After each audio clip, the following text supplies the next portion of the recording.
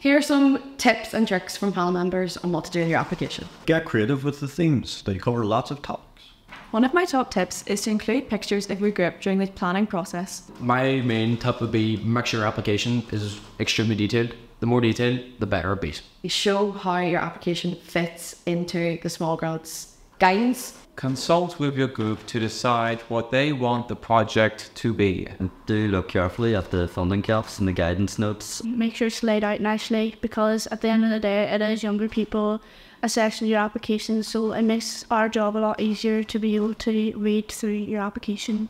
Don't forget to fill in all the amazing ideas for young people. Just make sure you describe it in detail. It makes it so much easier for us to assess and know exactly what you're doing. Make sure to read all questions carefully. Think outside of the box whenever you're doing it. Make sure you're creative about it and have fun when you're doing it as well.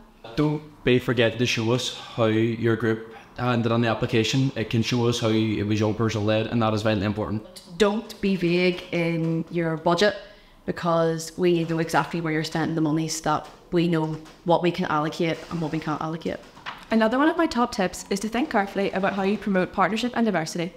If you include this, it will get you 5 extra points each.